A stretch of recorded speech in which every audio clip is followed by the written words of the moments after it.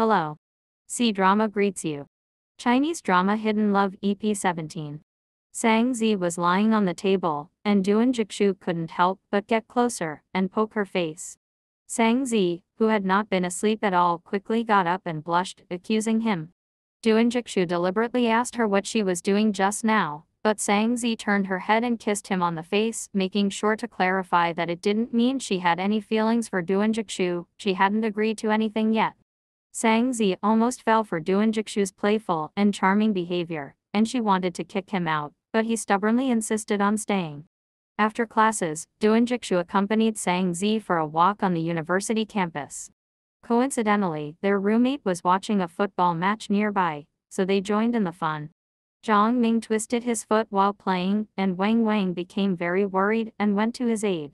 Since Zhang Ming injured his foot, Duan Jikshu was called in as a substitute, and to their surprise, he showed impressive skills, quickly capturing the hearts of many girls present.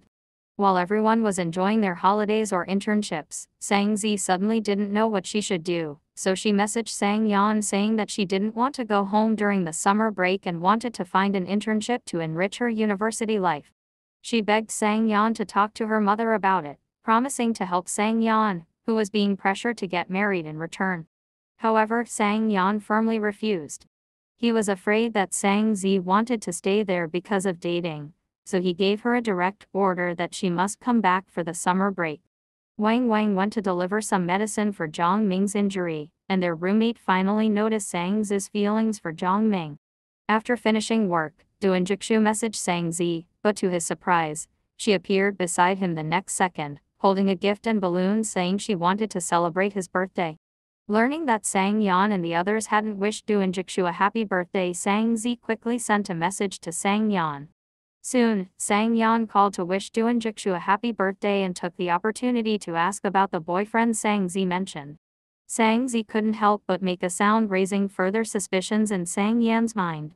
Sang Zi had no choice but to hurriedly hang up the phone. Duan Jikshu started picking on her again, asking if she really had no feelings for him. Sang Zi awkwardly replied that she had a slight feeling, and Duan Jikshu didn't react negatively or get angry. At worst, he would just coax her.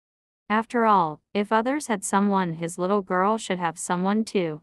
Sang Zi arranged a restaurant for Duan Jikshu, a mysterious dinner where she didn't let him accompany her.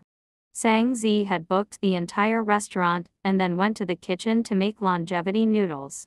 Of course, she was a bit flustered, and she even kicked Duan Jikshu out when he came in to see what she was doing.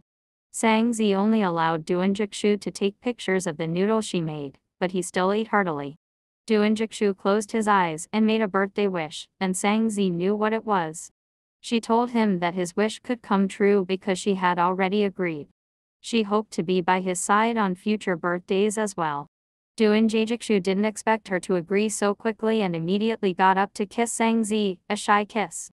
Sang Zi felt that today was special because it was the first birthday she celebrated with Duan Jikshu and the first day they were officially together. From now on, she would always be by his side.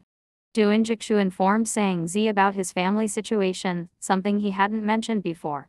His mother passed away after being ill, and his father was involved in a fatal accident and is now in a vegetative state. He had already paid the compensation. After hearing this, Sang Zi felt deeply concerned. Today, Sang Zi planned to go to the library to study, but Duan Jikshu insisted on taking her to his own house to study and cook for her. If you like the video, don't forget to like and subscribe. Bye bye.